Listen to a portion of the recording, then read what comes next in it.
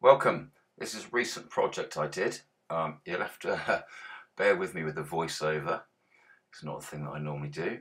Anyway, this job. We had to remove all the cement mortar, turn around any damaged bricks and repair any that we couldn't. As you can see, above the door and to the left of the door, it had some 80s repairs. These were saved in the 80s, thankfully. There we go. There's your repairs. A few battle scars. We were going to leave those in. We weren't going to try and make it look brand new. We wanted to show some of its history from the 80s. The bottom there area, that needed a lot of work. So here we go. Cement removal. Ugh. The dirty job. Thankfully, this wasn't too bad actually. A little run through the grind, but most of it popped out. No damage to any of the brick edges at all. Nicely raked out to 25mm. The wash down, the best bit, the clean bit. No more hate from the neighbours, no more dust. As I said, lots of bricks needed repairing. You can see they're blown out with the cement there. I had to change quite a few. We didn't damage any bricks, reused them all. We had to replace one.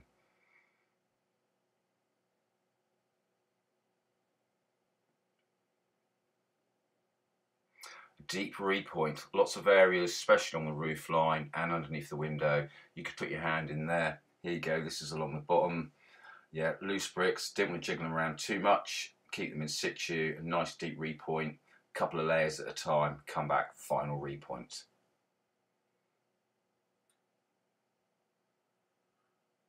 Here you go, top of the roof line as well.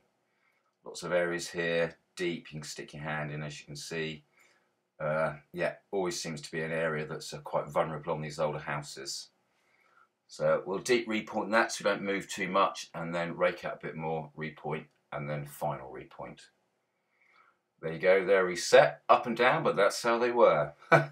Reset as well, bricks put back in, original bricks, repointed in there.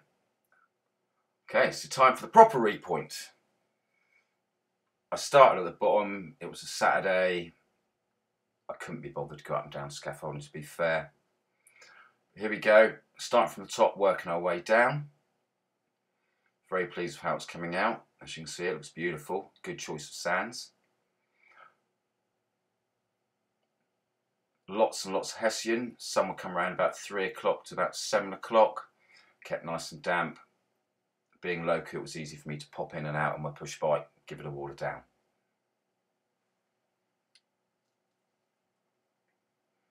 Working my way down.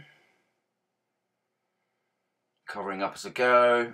A little bit, cover up. Brick repairs, all with NHLs that is, that's all NHLs.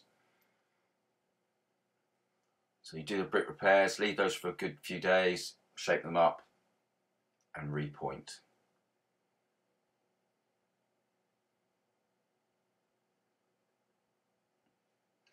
Final stages.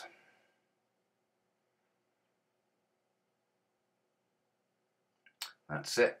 The House of Horrors, as it was called by the locals. The grand reveal.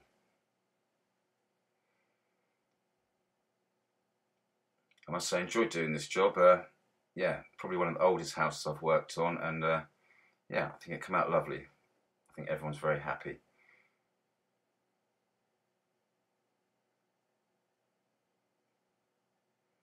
A commemorative coin for 70 years for Her Majesty, tucked in there.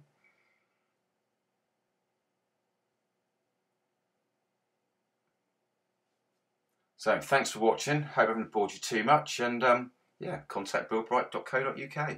Thank you.